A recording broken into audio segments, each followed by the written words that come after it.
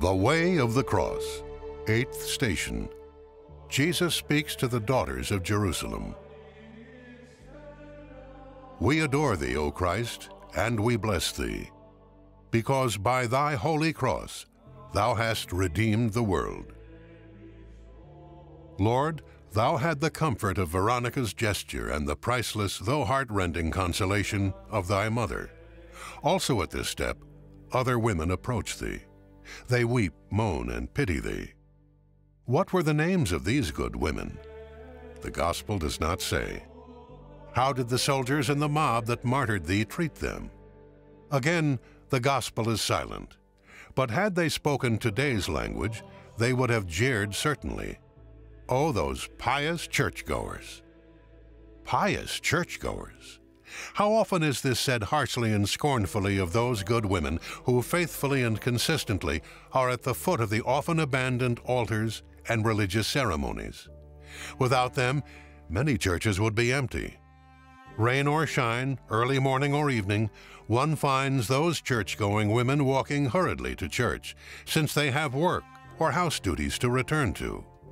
They pray, and their prayers are so pleasing that many sinful cities would be much unhappier were it not for those prayers.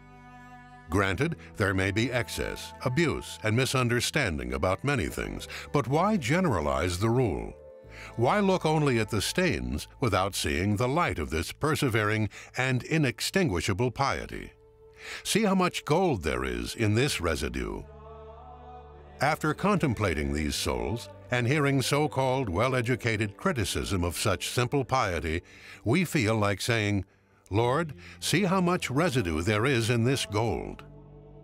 This true, genuine, and sincere piety was already at the foot of the cross, weeping and moaning. Lord, accept and bless these prayers that were uttered throughout thy passion. Thou gave these pious women their vocation. Weep.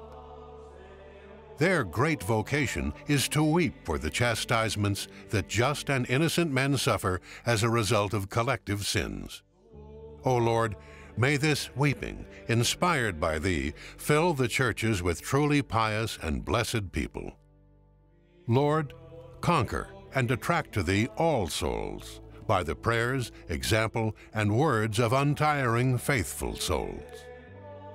Our Father, Hail Mary, glory be. Have mercy on us, Lord. Have mercy on us. May the souls of the faithful departed, through the mercy of God, rest in peace. Amen.